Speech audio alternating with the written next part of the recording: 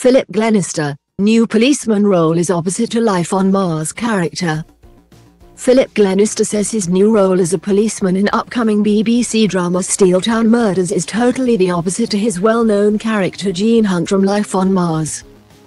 The British actor, who starred in the 2006 show alongside John Simm, said he felt a sense of responsibility when portraying real-life DCI Paul Bethell in the new series.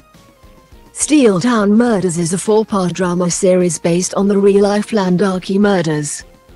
Set in both 1973 and the early 2000s, it centers on the hunt to catch the killer of 3 young women in the Port Talbot area of South Wales.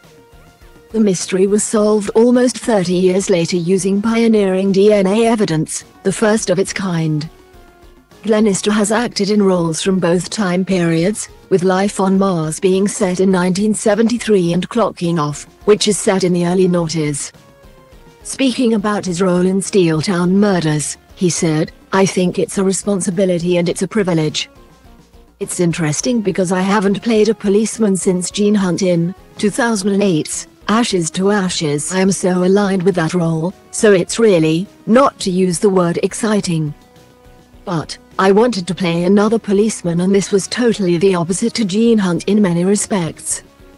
Paul Bethell is a real person and Gene Hunt is fictional. The real Paul Bethell has been closely involved in the project and has been on set while filming took place."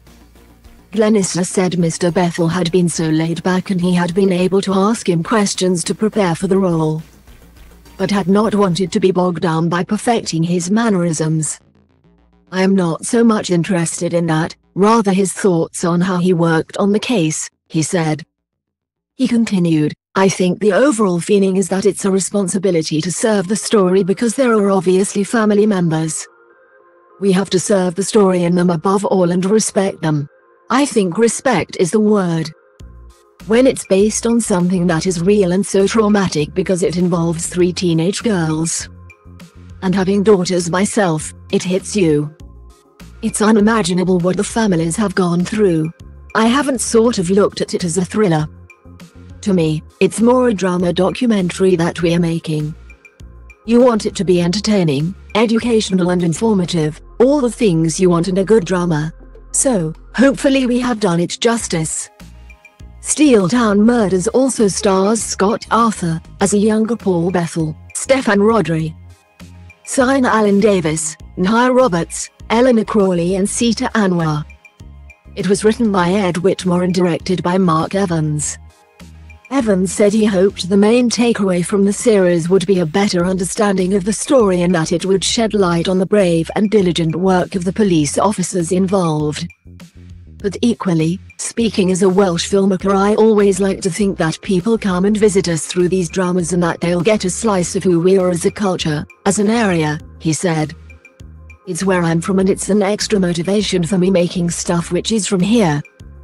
I think it's nice on a very basic level seeing our world out there on the big screen both in terms of network and internationally."